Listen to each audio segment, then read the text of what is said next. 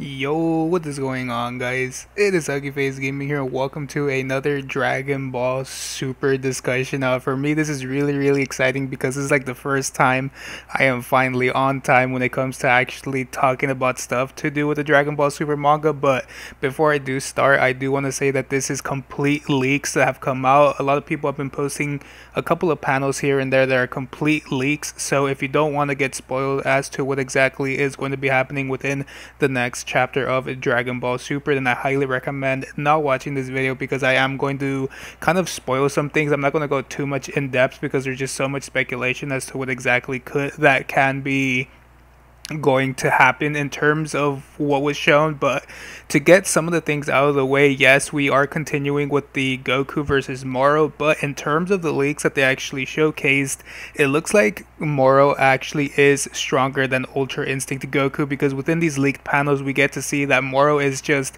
dominating Goku. Goku is getting super beat up, so we could kind of just assume that in this chapter either the whole chapter is still going to be Goku and Moro fighting, and then the last part is going to be what I'm going to talk about right now, or this is like the very beginning of the portion of the manga chapter, and then this next part is going to be like the rest of it. But what I do want to talk about is Vegeta, because Vegeta has kind of been absent because of his training with the Yard Rats and doing all of that, spirit energy training and whatnot.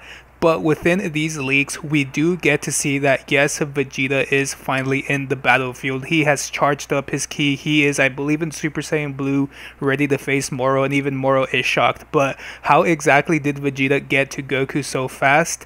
You guys guessed it. A lot of us were speculating that this was going to happen.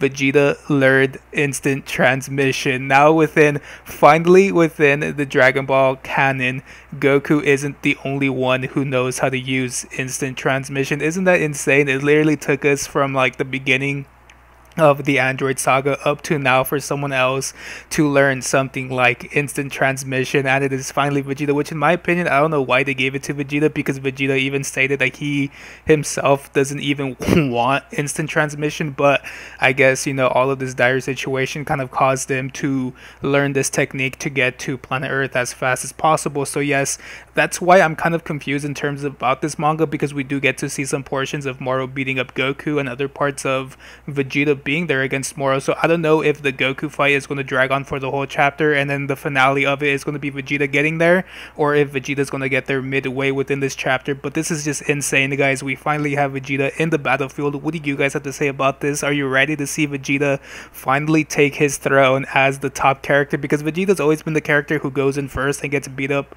and waits for Goku to get there. But for this one, Goku seems to be getting beaten up and Vegeta looks like to be the hero. If Vegeta's the hero for this arc, I'm gonna be so happy, because I've been waiting for Vegeta to get his moment to shine. But what do you guys think about this? Do you guys think this is all cool that they're giving Vegeta finally the moment to shine, or what do you think is gonna happen? Do you think Vegeta's gonna get beat up as well and they're gonna have to bring in someone new to take down Moro? Leave all of your thoughts and opinions within the comment section below. Just a really quick update video, because obviously there really isn't that much. There's only like 4 or 5 panels that were actually shown, but Vegeta knows instant transmission, guys. This is really sick. But if you actually do enjoy this type of content and would like to see more, make sure to leave a like as well as subscribe for future content, because I think I will be covering the next manga chapter. Who really knows? But obviously Vegeta with instant transmission, I'm pretty sure I'm gonna have to look into this manga. But obviously, thank you guys so much for watching, and I'll catch you on the next one. Peace. Also, a little quick thing that I didn't get to mention when I was actually talking about all of the spoiler stuff for Dragon Ball Super. I believe by the time this goes up, it's going to be Tuesday, which the next day is going to be Wednesday the 20th, I believe, which is when Mastered Ultra Instinct Goku comes out. I am going to be using Mastered Ultra Instinct Goku in Fighters, playing the character, learning the combos, maybe doing some online ranked matches or public matches against other people over on Twitch. So if you guys would actually love to stop by and watch me use this character, because I'm not the best at fighters, but I love using new characters and seeing what's good and what isn't.